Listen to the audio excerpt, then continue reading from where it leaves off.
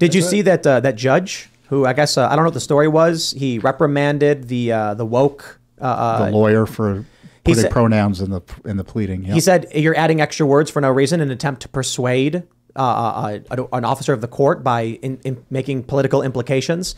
You capitalized the word black but not white. Oh, that was a different one. Yep. I thought that, no, that was the same one. Same one. Yeah. And then it was a prosecutor or something. He put pronouns in it, and the judge basically said that including your pronouns only attempts to signal to the court that you are of a political persuasion to seek favor. We have a case in Minnesota, Public Teachers Union in Minneapolis. They put in a contract that, if there's a layoff, you get laid off, usually the most recent employee, the most recent hire, first in, first out, right? You don't have you have to be on the job longer in order to get the benefit of not getting laid off, except if you're black or white.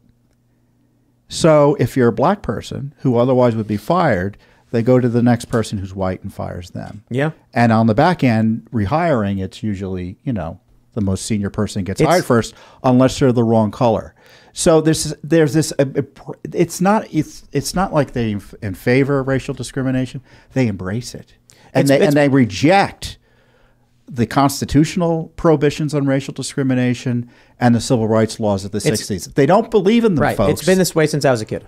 They don't believe in them. This is how Chicago has always operated as long as I've been alive. This has been a component that friends of mine and my family have dealt with. That if you were white, if you were perceived as white, they would skip you in public hiring or public promotions, and that was normal. Well, but that's an internal ethnic issue in Chicago versus a public school union with the endorsement of the city engaging in brazen. No, I'm talking about police and fire department. Right. Outright saying white people need not apply. Oh, right, with the racial quotas at the time. Right. In California, they had quota requirements for private boards. Yeah. They said you had to have. So if you have a quota means that someone gets a job that no one else can apply for because of their race or whatever the quota requirement is. That's a huge thing in South Africa as well. It's racial quotas. It's like one of the major things, honestly. But in South Africa, do the quotas apply to white people?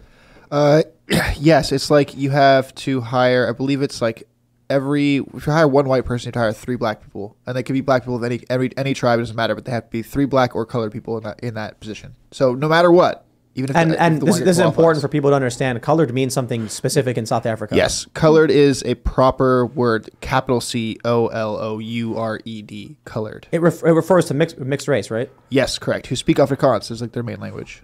Yeah, that's funny because in the United States it's just considered like a slur or an insult. Yeah, right. But in South Africa it's like a legal term. It's illegal. It's the name they use to refer to themselves. Yeah, and it's capitalized. That's why I was talking about the capitalization of race is pernicious.